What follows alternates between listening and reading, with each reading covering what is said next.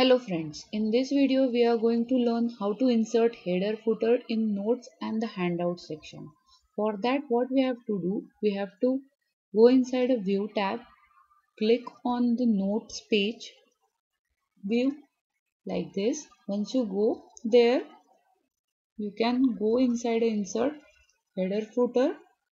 Now if you want, you can change anything like this. Now if I want the date and time, just select it. Now here you can see when I am going to click on the date and time, the rightmost corner gets updated or highlighted.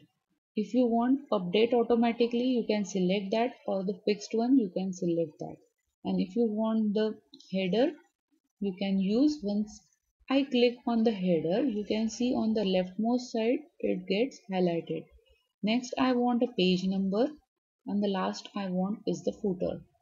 Now when I apply to it, it get applied to each and every slides which I have, but it is not going to be visible inside your normal slideshow view. Now here you can see it is not visible.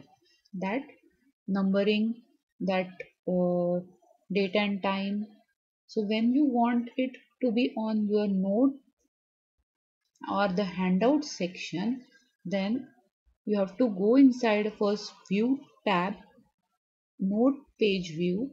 Here you can see the header footer available. On each and every page it is visible, but when you go in the normal view of your slides, it is not visible. So that is the difference between the header footer in the, like here you can see on the slides and the notes and handouts. So if you want it on the slide, you have to click on the slide and select the different points you want on the slide. For that there is a separate video available on our channel. You can watch that also.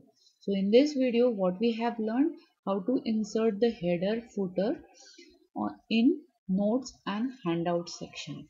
Thank you.